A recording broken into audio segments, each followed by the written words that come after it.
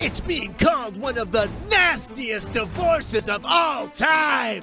This is a nasty, nasty divorce. Bobby Flay, Stephanie March, accusations of infidelity, canceled credit cards, legal battles over the prenup.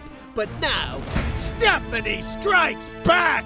We got Stephanie March out in New York City. So we asked her if the divorce is true, and she says, can't talk about it. But she doesn't have to, because her walk says it all. she has on like this long trench coat, and she just looks so good. It's like how you want to look up after a breakup. She looks fantastic.